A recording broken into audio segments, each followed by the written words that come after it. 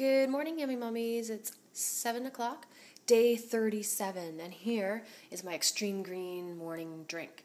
So, this is what I had yesterday, and this is what it looks like when it's all blended up. It's actually quite tasty. I know it looks kind of green, but it tastes delish. Hey, Yummy Mummies, it's 9 o'clock, and it's banana time. Banana, banana, banana. I'm going to have 2 bananas for my mid-morning snack before my classes start.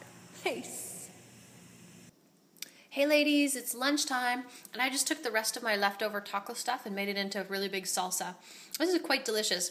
I filled it up with cilantro and some lime juice and tomatoes and avocado and the rest of the other stuff that was in there, and it is very, very good.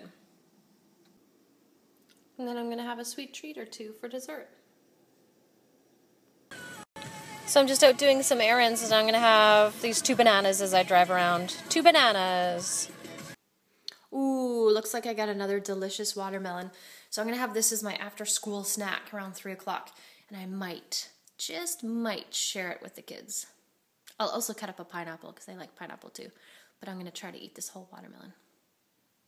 It's dinner time, and I'll be honest, this is a tough one. Noodles and garlic prawns used to be one of my favorites.